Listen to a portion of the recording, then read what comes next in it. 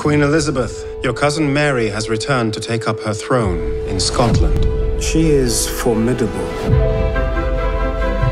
Mary was very, very pretty, very charismatic, and grew up with this real confidence and security in herself. My dearest cousin Elizabeth, I hope we might meet in person, that I might embrace you.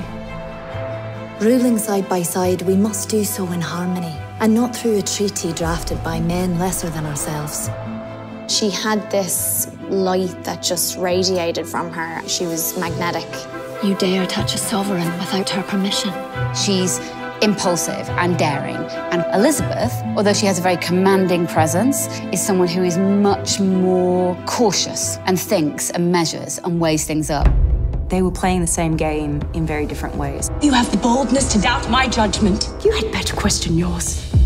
I think Mary ruled with her heart and Elizabeth ruled with her head. Mary, because of her humanity and because of how open she was with people, sometimes that was also her weakness too. There are times for wisdom and there are times for love, but there are also times for strength. In Saoirse and Margot, we have two young women at the height of their powers. Josie was relentless. She said, I don't want you to play a queen, I want you to play a woman. It is a huge responsibility to bring these two women to life. I think we've got two of the most exceptional actresses of their generation in those roles. Should you murder me, remember you murder your sister. And you murder your queen.